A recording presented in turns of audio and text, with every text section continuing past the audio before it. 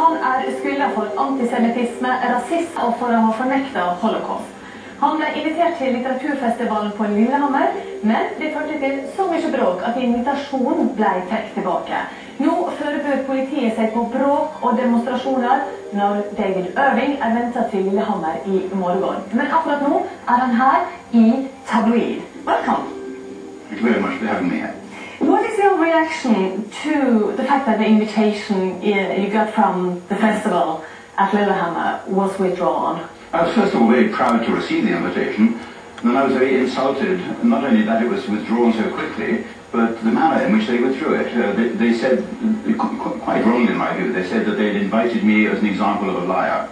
It was a very quick excuse on their part, I think. I think the one honourable thing that happened was the Stig Zetterbetten, the man who was the cultural director of the festival. I think he resigned. But he's the one who said that you were invited because you're a falsifier of history.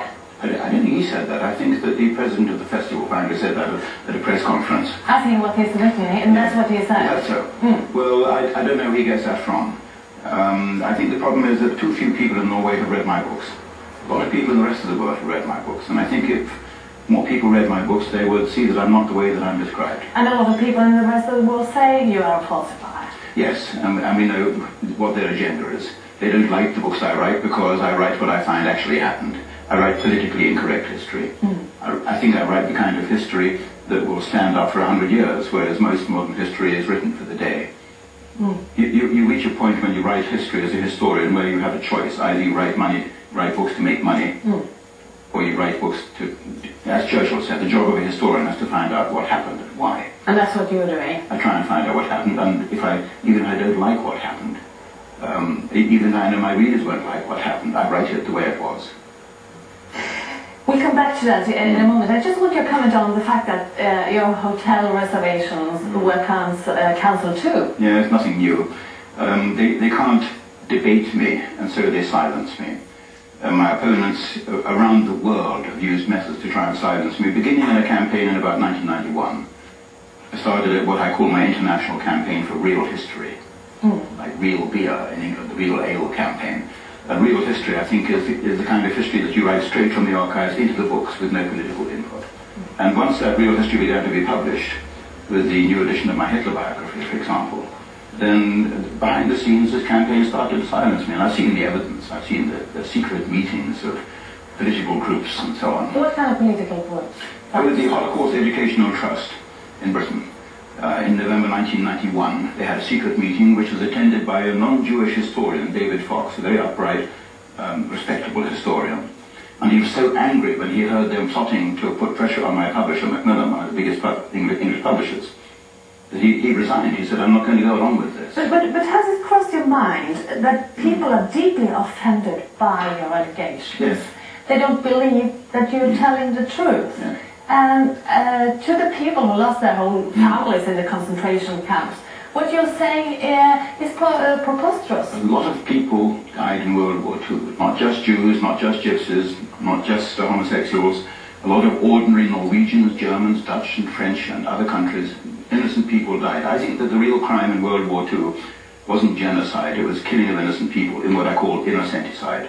That was the real crime. Once you start limiting it just to one group of people and say, well, it's a crime when they did it to the Jews, but it wasn't a crime when it happened to the people in Hiroshima or Coventry or Dresden. That's where, as an Englishman, I say, no, I want to write level history, a level play. We have to finish this thing about Lillehammer before we go deeply into the subject. If I'm going there in a few days' time. Yeah, you decided to go anyway. Yes.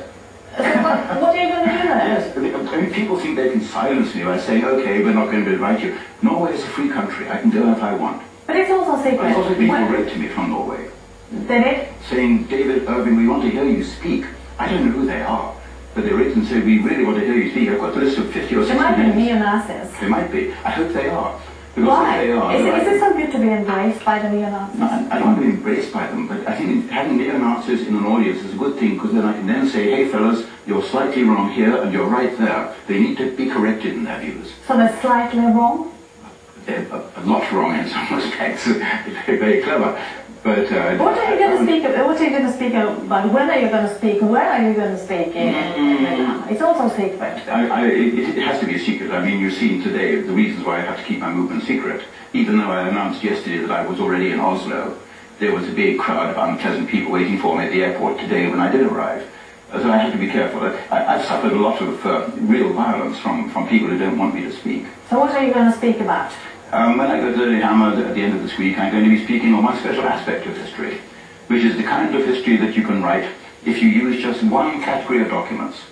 And these are the decoded documents. In Britain, we had the world's best decoding organization. We had 30,000 experts decoding German. And you're not into all these, and you also found news about Norway. Yes. What is that? You find things that set you back. You think, well, this isn't what I believed, because it's not the politically correct version of history. About Norway, for example, I wrote my very first or second book about the German atomic bomb project. Here in Norway, you had the only source of heavy water, at Denmark, North Hydro. And I wrote a book about the German atomic bomb project. Now, 44 years later, I'm reading the German messages decoded by the British, which reveal that 2 glider loads of British commandos landed Operation Freshman. One glider crashed, the other glider went missing. The one that landed safely here in Norway, 20 commandos were rounded up by the Norwegian police. The Norwegian police turned these British commanders over to the Germans, and the Germans executed them all. It is common knowledge that these people, these Englishmen, were killed by the Germans. Yes. But you're blaming this on the Norwegians. Well, the wider lesson to be learned here is that just as in France, where the French like to believe that they were a nation of resistors, and that the resistance in France is the most important thing that they did in World War II, if you read the German documents, you hardly notice the resistance. It didn't happen. And now the same in Norway. You find out that in Norway the Norwegians were a peace-loving people who were very happy once the hostilities had ended in 1940, and you lived a very peaceful war until 1945.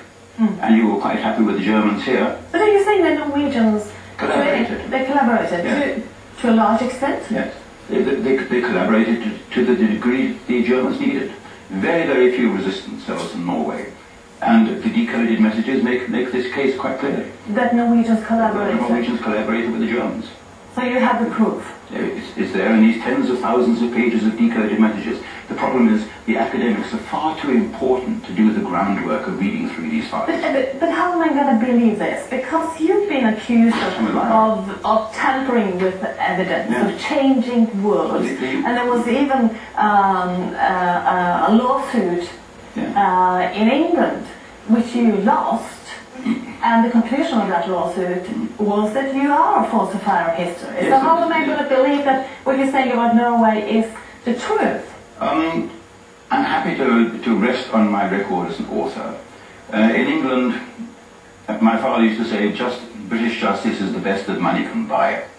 And in the case you're referring to, which I fought in the year 2000 against an American academic who called me a Holocaust denier. Yeah, and you lost. She was proven right. She rounded up $13 million with which she bought the High Court in England.